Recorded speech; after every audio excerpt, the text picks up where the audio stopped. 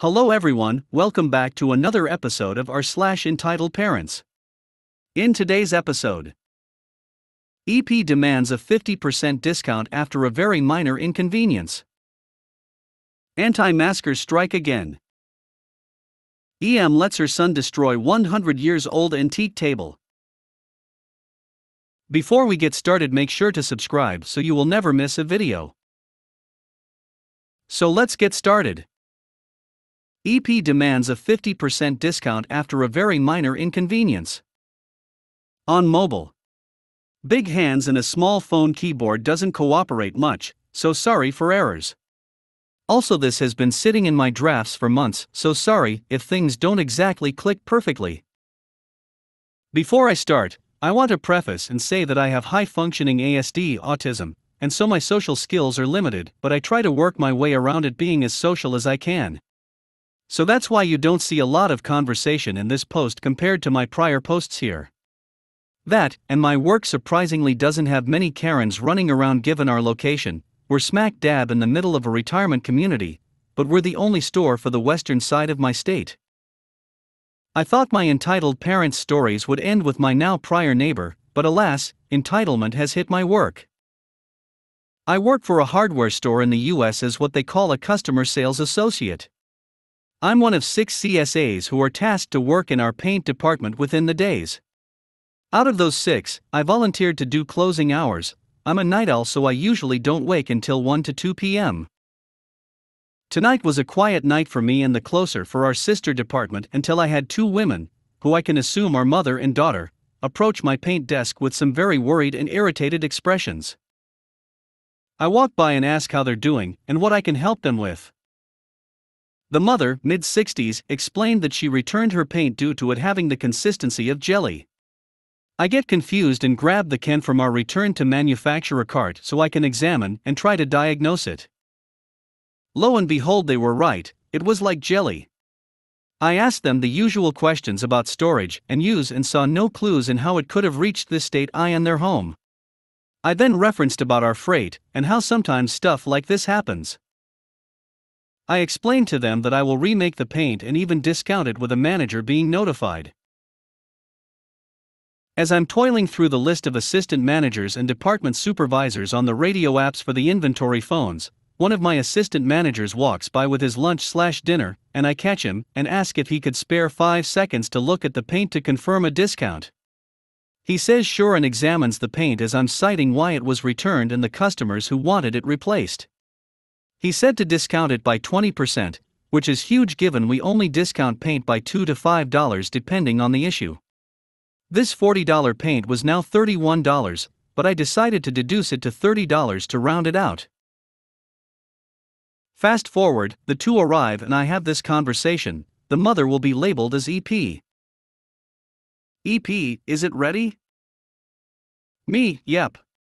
It is. I spoke to my manager and told them about the paint, and they said to discount it by 20%, but I decided to discount you a little more dash. EP, you mean to tell me that you discounted by 20% because of my troubles? This is ridiculous, and you know it. Me, I'm sorry, but I'm following what my manager had ordered me to do. EP, how old are you? Me, 21. EP, I'm insert age in the 60s here. You think you would have discounted me to 50% because I had to paint it? It was clear she didn't, as she may have likely hired someone to do it, but either way it was a frustrating moment. Me, unfortunately no ma'am. Though I'm terribly sorry about the issue with your old can, but I will not discount it further as my manager had requested me to discount it by 20%, and I even gave you a little more than 20%. EP then is pissed and asks to speak to the manager that discounted it. I explained him that he is out on lunch, and is the only one to know our department very well. She asked if I could interrupt him, and I also said no because of company policy. She then asked for a list of all the managers, and it was at this point that I put my foot down and said no. They then walked off to check out, swearing to call a manager. After that, I went over to customer service with the old can to return it. A good friend of mine from CS actually asked me about the 2 women, and I explained to her my side of the story. She said she also had an interaction with EP prior to her coming over to my paint desk. Anti-maskers strike again. Here's some before the story context. I'm 20F and I work in a small pet store chain in my hometown. We aren't under any high corporate standards in a sense and have some free reign. During this shift I was alone, so I had no real backup unless I called someone. We've gone into another mask mandatory state, so some kicks are kicking up yet another fuss. That's where this story comes in. Me equals me. Entitled Dad equals ED. Nice Mom equals NM. Nice Kid equals NK. At work I am called the store face. The reason is I'm often more customer-oriented than behind-the-scenes business-oriented. That's for my managers to deal with. I am often set at the front of the store, because I am cheery and polite to customers, and it takes a lot to kick me down. Today was different. The door chimes and in comes this larger guy and his kid. The kid has a mask but the dad doesn't. Immediately I react. Me, hiya sir. I apologize but you do need a mask to be in the store. By the time I say this the kid goes and wanders to the fish section, and stays out of the way without causing a fuss. However, in the time before I could finish the sentence, ED has slapped a little laminated paper down on the counter. ED, actually I have an exemption and therefore I don't need one. Now can I get some service? I am baffled by this man's audacity, and just stared at him for a brief moment. I had heard of people using these, but this was my first time dealing with one. Me, I see, I'm sorry, but I can't accept this as we aren't accepting these. I can offer other things to help you get your bugs. I do still have to ask you to either wear a mask or leave. ED, this is discrimination, and I still have human rights. Me, I'm so sorry, this is just a policy I have to follow. ED, oh my god, it's a policy. Not a law. You have no right to enforce this on me. Quick note, it is by law mandatory to wear masks and my head office says that exemptions are not allowed. Me, I'm really sorry but this is just what I'm told to do. ED, you know this is discrimination and I can sue you, is that what you want? Do you want a lawsuit for discrimination? I'm not sure what he was pulling anymore. This wasn't discrimination, this was simply policy. This is also where I begin to lose my patience. Me, sir, I am simply following head office's policy, this isn't a personal situation. ED, you are denying me my rights. You are being discriminatory, and if I don't get what I need I will sue you and your company. This is where I may have pulled some unnecessary behavior and comments, but I still kept a fairly calm appearance. Me, sir, I am paid minimum wage, I don't have any control, and I am only paid to enforce them. We ended up getting into a back and forth of me trying to politely ask him to leave and him telling me that I am being a discriminatory hole who wasn't providing a service. Me, sir, you have to leave, this is a private establishment, you are trespassing. Ed, you are not a private establishment, you are in the private sector. Me, we are a retail store, yes, but you still have to leave or I have to consider that you're trespassing. Ed, I just want my bugs or I will sue you for discrimination. I give up by now and I half slam my hands on the counter and glare at him. Me, I will get you your bugs, just wait outside. Get out and wait for your bugs. He somehow complies and slams a $5 bill on the counter and I shove it back. We have cricket cards which are pre-bought cards for crickets, so it saves money and time for the customer and ourselves. They are clipped to signify how many crickets were left. Me, I don't want your money, I have a cricket card that I can pull from so you get them. I walk away from the till and angrily and grabbed his bugs and stomped back to the counter and reaching for the card. He's still in the store, he's still trying to shove a $5 bill in my face. Ed, God, what is your problem? I snapped. I have never yelled at a customer before and have done my best to stay calm. I lost my cool though, and I slammed my hands down onto the counter. Before I can say anything, he turns to the mother and daughter that have just wandered in. They had ordered something earlier and were wanting to pick it up. ED, this girl is only serving me because I threatened to sue them. How pathetic of her. I had turned to clip the card to remove the bugs before he begins to yell at me again. ED, oh my god. Take my money so I can have my damn bugs and change. I cave into my anger. Me, I have told you already, sir, that I am using a cricket card. Please wait outside. ED turns to the mother and continues on his tirade about how awful I'm being. ED, she is discriminating me. You should leave before she insults you and takes away yours and your daughter's rights. This is where I realized this woman was not on his side. We're actually picking something up. ED turns back to me and starts knocking on the plexiglass that is on my counter. Ed, hello, can I have my bugs? I have never been so angry with someone. In that moment nothing else existed but him. Me, get your kid and get out of my store. You will not get your bugs until you leave. This got his attention and he called for his kid, and they left and waited outside, but not without an angry glare. I wait before stomping to the door and opening it enough before shoving the bag of bugs through the door, where once again ED proved to me he wasn't listening. ED, don't you want my money? Me, no. And with that bitter remark I shut the door and lock it for a moment, so he couldn't get back in before going to NM and NK. I put on a smile and try to muster up my happy retail face, and have an apologetic smile. Me, I am so sorry for that scene. I truly don't act out like that, and I hope you don't take this as the face of our company. Let me grab your tags for you. I go back behind the counter on the verge of tears and grab the tags I engraved for them and bring them over. NM takes them and smiles wide. NM, these look fantastic. You did a wonderful job. NK, whoa. The font is fancy. I nod and step back a bit, and NM could see I was still distressed, and her smile shifts into something nicer. NM, you don't deserve that. It's awful that people target retail employees. I start to tear up and took a moment. I wipe my face and chuckle to keep composed. Me, sorry, I don't mean to cry, but thank you, it means a lot. NM, my oldest daughter works retail, and she always come home so exhausted and upset from work. People have gotten no better, have they? Me, no they haven't. NM gives me a careful smile. Thank you for the tags, we know where to shop for things we need. She gives a wider smile, and I lead them out and unlock the door. I never thought I'd have to deal with that, but I did, and it ended with me breaking my good streak with customers.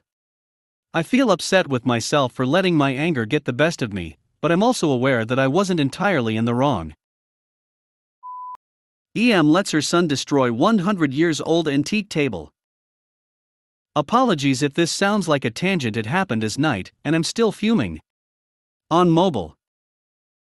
I24F, previously posted in r/childfree about one of my mother's younger friends, an EM, early 40SF, who I first knew as carefree and wonderful until she had her first kid. That child ended up being a complete brat, with her mother's encouragement. But EM had another child, a son, for M, who I kind of liked because he wasn't as intense as his older sibling. As of last night, that has changed. For context, my mother's greatest joy in life other than her kids is antiquing. She dresses every room in her house very carefully, and will stop at every vintage shop around to find a piece of furniture, sometimes using road trips to find new antique stores and examine what is inside. I used to hate going with Mom to these stores, but since she took all three of us kids and told us that these used to belong to other people, I think it gave us an early respect for other people's things. We were never the kids to break stuff or jump on furniture, in our homes or anyone else's, and I'm pretty sure that contributed to it. When she was pregnant with my oldest sibling in 1990, Mom found a small circular wooden table with 3 curved legs topped with a circle of marble. The shop proprietor told her it was 70 years old, so she bought it for a song, shined it up and stuck it in her living room, where it immediately became a staple of our house. The coffee table lasted her through 3 kids' college graduations, a move in 2000, and countless family parties and events, still shiny and looking new and gorgeous. It's as much a part of the family now as any of us kids. Now to last night. EM's birthday recently occurred, so since she had given Mom a birthday celebration last month, Mom decides to return the favor, inviting EM, her husband, and their kids to our house for lobster. Already I'm not a fan of this. Whenever EM and her kids come over, my mom makes a serious effort to give the kids something fun to do while the adults talk. We have a collection of coloring books, blocks, dolls, Legos, puzzles, action figures and a TV in the basement from when my siblings and I were growing up, and Mom even bought them some new toys herself, but inevitably the kids will play down there for 2 minutes and then come to their mom to complain that they're bored, then proceed to wreak havoc on our house. My parents, who EM sees as her kids' aunt and uncle, have warned the kids many times not to jump on things, but they do not listen. The oldest kid is also very combative and likes to pull hair and hit people, as I learned firsthand, and broke a holiday decoration given to my dad by his late mother. Of course, EM coddles her kids and coos that they're the best in the world and all that BS. I've told my mom repeatedly that I don't want to be around the kids or their parents, but she brushes it off. In fact, she likes to tease me for not interacting with EM and not coming downstairs when EM visits, and says that EM shouldn't get in the way of me living my life. I live with my folks and am invited to attend the party, but make my usual choice of opting out. Since I've just finished the first week of a new job, I intend to celebrate with a day at the bookstore and a night with friends. But yesterday morning, as I was preparing to leave, Mom asked why I was going to leave her to deal with the 2 kids by herself. I told her that I wasn't going to let them get in the way of living my life. She laughed and wished me a good day, and I left. My day was wonderful. I spent the morning and early afternoon at my favorite bookstore, the evening with my friends at a wine bar, and the night with them at a karaoke room. I come home around 11:30 that night and enter from a door in our sunroom, where my parents are asleep on the couch watching TV. I wake them up, tell them about my day, and they seem genuinely happy it went so well. To be polite, I ask how the party went. My folks get quiet and look at each other, and my mother, sounding very drained, tells me to go into the living room, the next room over. Confused, I look through the doorway and immediately see why. The beautiful table, now a century old, is broken. Its 3 curved wooden legs were bisected and splintered, there's a small crack in the marble top, and a collection of wood shards litter the carpet. What happened? I asked. Earlier that day, around 6:30 p.m., my dad and EM's husband went to pick up my grandpa, plus a steamer for the lobster. While they were away, Mom had worked to settle the kids in the basement and reminded them not to jump on anything, then gone to the living room to converse with EM. As they are talking, my mother leaves to go to the restroom at the other end of the house. She stops in the kitchen before returning and hears a crash in the living room. Mom runs and dash. And lo and behold, son had become bored, come upstairs to the living room and started jumping on furniture, including the ancient table, while EM watched. My mother is predictably horrified, and stares as EM examines son for injuries and reassures Mom that the kid is fine. Mom gets sick to her stomach, takes son aside and tells him in a serious, but not yelling voice that Auntie is very disappointed in him, and that he knows the rules at her house.